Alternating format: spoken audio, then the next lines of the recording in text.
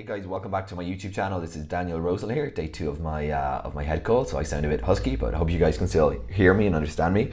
I want to do a video today about what I think is a pretty fascinating technology that I came across this week called the M-Disc.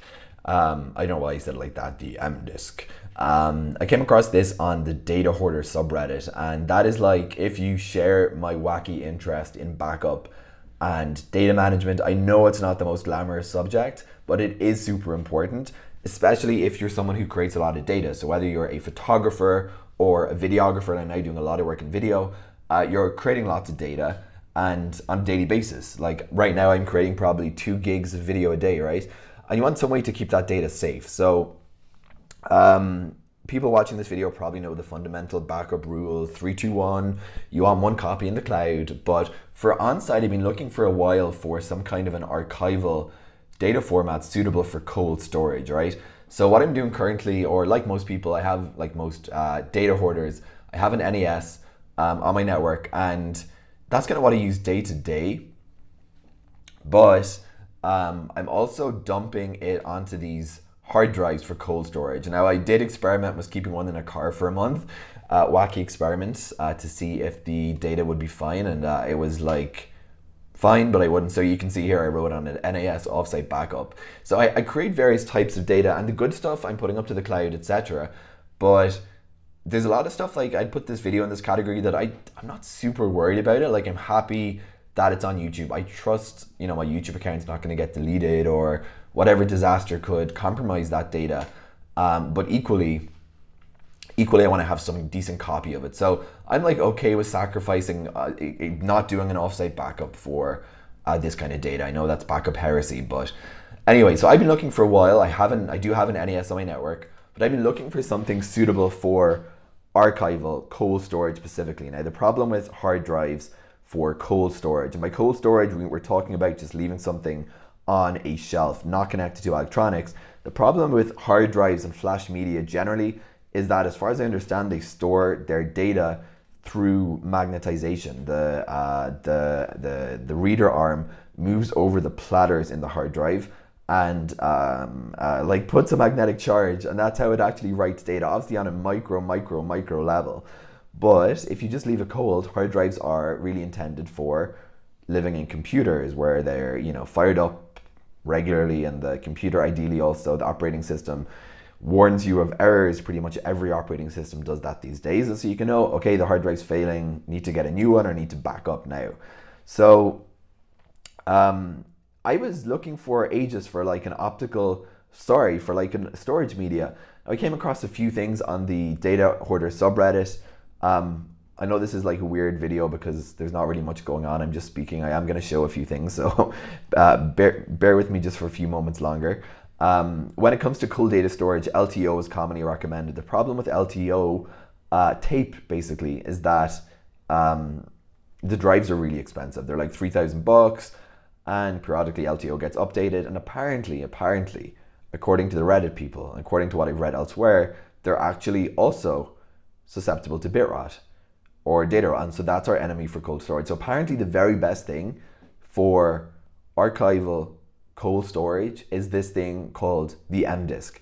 And the M-Disc is essentially a modified version of the DVD, as in the good old DVD, and the Blu-ray. So now I'm just going to share some info I found about it from the internet, and I have ordered my M-Disc burner and my M-Discs. I'm going to do I plan on doing some pretty wild videos, wild by the standards of data geeks, putting M-Discs on the roof and stuff like that.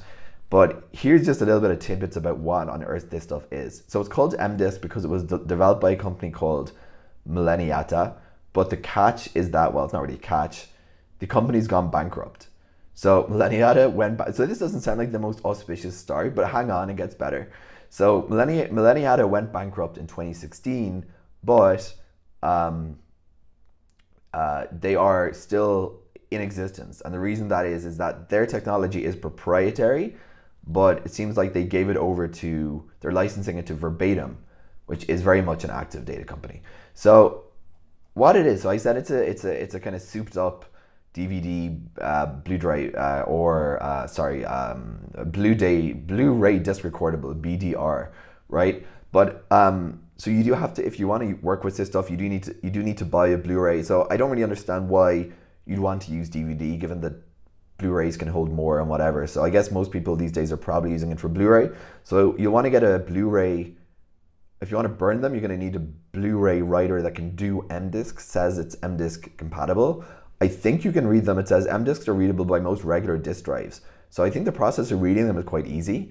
It's the writing that you need a special thing for, because you're engraving into the special layer. And that's how optical media works. It's just engraving bits and bytes. So this is actually the best cold storage. So the company did go bankrupt. As I said, it's not the most auspicious start. Now, what is the MDisc? Well, the exact properties of MDisc, I'm reading just the Wikipedia here, as you guys can see. While the exact properties of MDisc are a trade secret, the patents protecting the MDisc technology assert that the data layer is a glass-like carbon, and that the material is substantially inert to oxidation and has a melting point of 200 to 1000 degrees Celsius. So I'm totally going to heat these somehow as part of my my wacky testing. So people, I have read some skepticism on Reddit, people saying, I don't know if they're really that much better than Blu-rays. I tend to believe they are. Like, it sounds like they've gone to a lot of effort, and it does make sense that if they've gone into the, gone through the effort of developing this R&D, that they'd want to patent it. So none of this really sounds so suspicious to me, but they did testing. So the US Naval Air, see, I told you this would get more interesting. If you stuck with it, according to Milleniata, the US Naval Air Warfare Center, so this is pretty crazy, and the DoD. So like, the US government is like, oh, this actually sounds pretty cool, because if you think about it, tons of people need this stuff, like governments, especially with compliance being such a big thing nowadays with GDPR and whatnot, retaining data is like super important, and the cloud isn't always so viable. So this is like the old cloud. But they're not mutually exclusive. You could back up onto MDisc and then do your offsite to something like AWS. So according to Milleniata, the US Naval Air Warfare Center of the DoD found that MDiscs are much more durable than conventional DVDs. The discs were subject to the following test conditions. So they put it up to 85 degrees, and they did some kind of accelerated humidity testing. Also the French National Lab of Metrology and Testing. I don't know who these people are, but it's fascinating. So they've also been like playing around with them. So this sounds less encouraging. The performance was better than several DVD brands using organic dyes, where discs were not always readable after 250 hours. So much less than glass DVD technology, Silex, which was rated. So this is another like fascinating thing. I only heard about this thing called Silex. I have no idea if it still exists. Fascinated by it. The French people said that this was like the best thing, Silex, and apparently it's like a glass DVD. I tried to research it. I couldn't find it in production, but it did sound like Hollywood uses this to like burn the masters. So I don't know. I regard all this stuff as pretty interesting, personally. So that's pretty much it. Commercial support, as I said, blah, blah, blah. So Asus, LG, Pioneer, Verbatim make the drives nowadays. And right, so there's another company doing the actual media, and Verbatim do it. Now, a couple of more things that I wanted to show you guys. So this is a schematic from MDisc itself, their website, which is still up, showing what they say the difference between an MDisc and a regular DVD is, right? So regular DVD, it says here, standard DVD is polycarbonate layer. The data is these bits and these bumps, basically. Reflective layer, adhesive layer, dye layer, and that seems to be, to me, where the problem occurs. And a corruptible layer that's vulnerable to failure. Now, from what I read, these are write once discs, so you just burn it once. I'll probably figure all this stuff out when I actually get my hands on these guys. So they call this, it sounds super impressive. I mean, and if you think about it, rock is like the king of cold data, right? You go to a historical site and stuff is etched into rock and it's still there. So that's the ultimate cold data storage, if you think about it. So they call this a rock-like layer, but that's the trade secret. So we don't know what exactly the rock-like layer is, but it's there. And then you've got the flashy polycarbonate layer. Just one more thing. This doesn't really add so much to it, but here's another And they brand themselves as the world's first permanent backup discs that lasts forever. That's a very bold claim. Now, I plan on doing all sorts of wacky fun with my M disc, like putting them in. I'm going to bury these things in like a park. I'm going to like record a little YouTube video for the future as a joke and bury it. So I'm going to do wacky M disc experiments, guys, coming up on this YouTube channel. But this is another thing. It's pretty much the same. Okay, final thing I want to show you guys is, so where would you buy these things? Just to show you, it's actually not so hard to find. You can see what I've been searching for recently. I want to get a depression awareness t-shirt. I did see that they came up. It's important to me.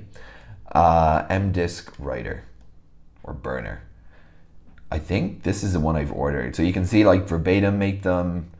So you just have to see that they're M-disc compatible, right? As I mentioned, don't just buy any regular Blu Ray or DVD burner if you're using DVDs. Make sure you see this. So M-disc support. So it really wasn't hard to find these. And what else did I say? Oh yeah, M-disc. I'll just do M-disc. And let's see. Okay, here we go. So a 50, just to show you guys the pricing, how much these things cost. You can see I've just purchased these. They come in spindles they come in like 1 packs, 5 packs, and spindles of 25. And they come in individual disc size up to 100 gigs, right? So if I got a 25 pack of 100 gigs, that would be getting me 2,500 gigs or 2.5 terabytes of data for 256 bucks. Now, compared to hard drives, yeah, they're more expensive. I did the maths earlier this week. It's like specifically actually 5 times more expensive than HDD, but if it actually lasts forever, or as they claim, it's good value. Just want to show you guys a few more products. These are pretty much the same price as far as I can see. And they make them in inkjet printable versions too. So yeah, I never heard about these before I came across this thread on Data Hoarder. So I'm super excited. Lots of M-disc adventures coming up on this YouTube channel. So stay tuned for those. And thank you guys for watching another video.